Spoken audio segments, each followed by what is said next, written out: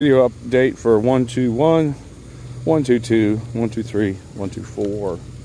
It's Monday morning. Still, this lumber shortage is frustrating. So we're just getting a suntan here at 121 and 122. Over here at 123, 124, we have passed underground plumbing on this left-hand unit here. So we're still holding water. That fitting had a crack in it. You hear that water? That's what the inspector wants to hear.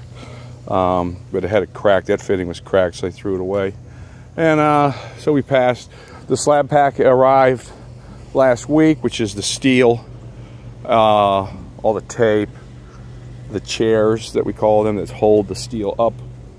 I'll see that again in another video. But we are ready for what's called slab prep, where they cover in all the trenches, compact everything down, dig all the footers. That's just pure labor there with a shovel, because we don't want to disturb the forms. But we're off to a good Monday. We got about 2 loads of dirt to haul off of here, and this is a good start to the week.